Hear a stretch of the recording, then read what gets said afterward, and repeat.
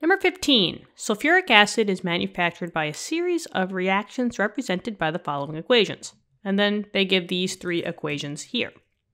But the question that we have to answer is, they say, draw the Lewis structure, predict the molecular geometry by VSEPR, and determine the hybridization of sulfur for the following. And in this case, we have to do all of that for the SO3 molecule. Okay, so did we really need to know these three reactions? No. All we just have to do is take SO3, draw the Lewis structure, predict the geometry, and determine the hybridization. Now, it's a good thing they said determine, or draw the Lewis structure, because if they just asked for a molecular geometry or a hybridization, the easiest way to go about this is to always draw the Lewis structure first. So, this will be a quick inversion of how to draw a Lewis structure because there's a different playlist on this channel that goes step by step into how to draw Lewis structures. So this one will be like, let's just see if your answer matches mine. So we have SO3, the least electronegative goes in the middle, and between sulfur and oxygen, sulfur is less electronegative. So sulfur in the middle, surrounded by 3 oxygens. So 1, 2, and 3. Just make it as symmetrical as you can. And now let's put the valence electrons. Oxygen and sulfur, they're in the same group. They're both in group 16 or 6A, but the lucky number is 6 here because they both have 6 valence electrons. So I'll do 1, 2, 3, 4, 5, 6 for sulfur. And then I'll do 1, 2, 3, 4, 3, 4, 5, 6 for the oxygen. 1, 2, 3, 4, 5, 6.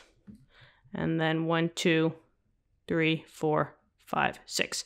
Everybody gets a single bond first and then checks for the octet rule. And if I can just connect the dots properly. There we go. This one's a little long, but that's okay. Okay, so this oxygen doesn't have the octet yet. It has 2, 4, 6, 7 electrons. So that means that I have to double bond. So 1 dot to 1 dot, that's cool.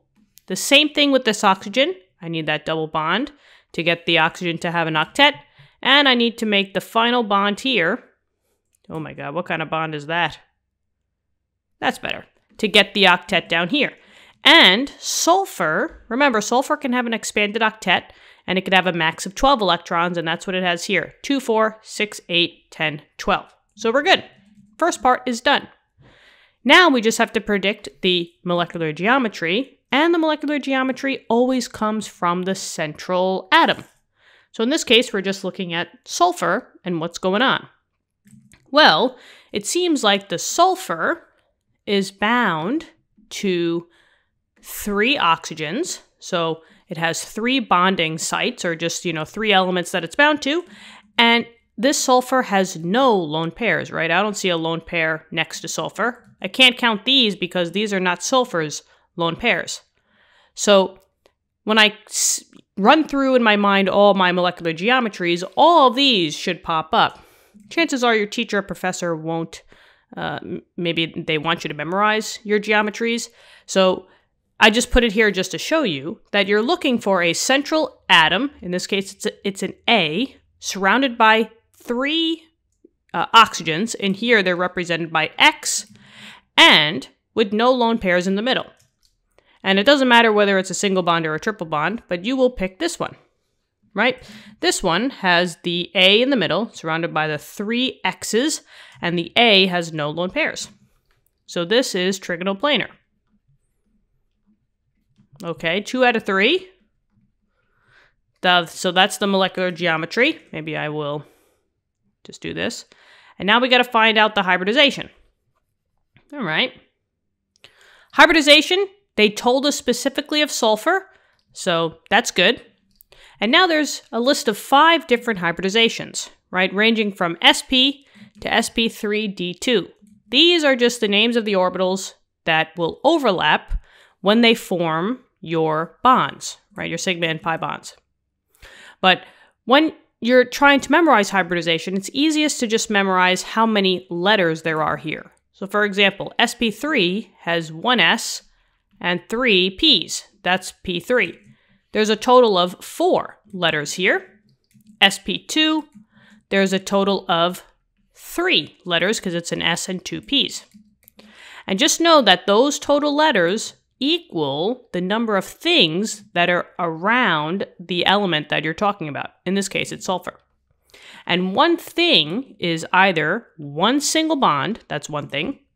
One double bond is also one thing. Just because it has 2 lines does not make it 2 things. Same thing with the triple bond. One whole triple bond is one thing, and a lone pair is also one thing. So what's going on around the sulfur? Well, it's got one double bond, that's one thing. Doesn't matter that it's got 2 lines, it's one thing. Another double bond, that's 2 things total. Another double bond, that's 3 things total. And do I have any lone pairs around the sulfur? No, I don't see any dots. And just like we said before, I can't use these dots because they're not, they're not part of sulfur, they're part of oxygen. So I only have 3 things. So 3 things, 3 letters. You got it. It's sp2. That's the one that has the total of 3 letters. And there's your hybridization. Okay, we're done with this. What'd you think? Hopefully this helped. Let me know in the comments. Subscribe to the channel, and I hope you're having a great day out there. Let's keep studying hard. I believe in you. Good luck on your tests and quizzes, and I'll be talking to you soon.